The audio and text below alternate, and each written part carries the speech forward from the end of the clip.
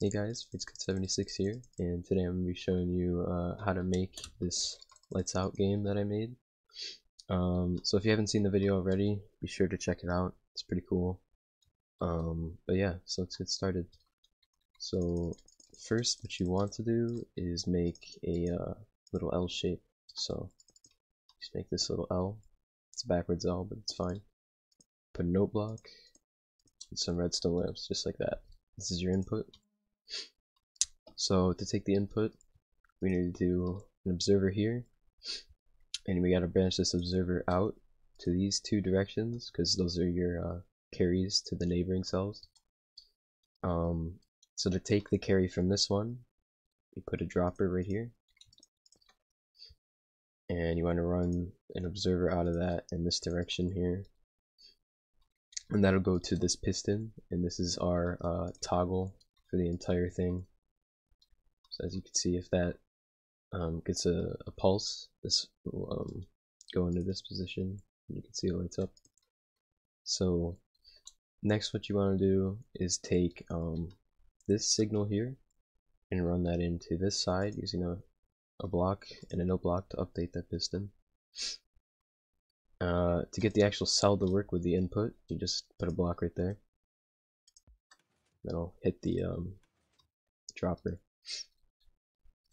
Then what you want to do, to get the carry going this way, you need to put a observer like that and out that way, and then just run it in on this side to hit that dropper there.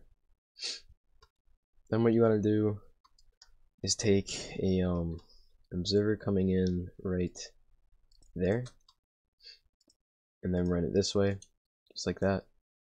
This we want to run right into the dropper, and then you want to take the output of this observer up here and run it straight that way, like that. And that'll conclude for all the main logic of the cell. So then if you want to get the reset going, you gotta get these blocks. So it's not that bad.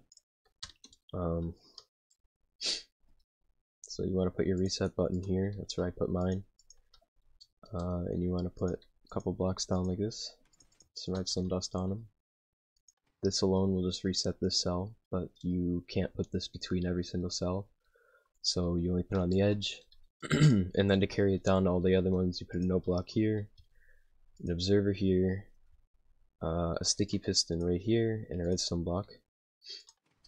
And then for all the next cells, all you gotta do is just do a sticky piston and a redstone block, and you just chain it. Now it'll get to a certain point where the length is too much, and it'll actually drop a block. So if it gets that point, you can change this to a wooden button. And if it gets too big, you could always add a comparator signal strength thing, what are they called, like pulse extender, onto the reset line. So yeah, but hope you guys enjoyed.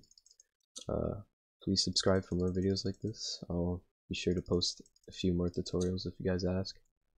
But yeah, thanks for watching. Bye.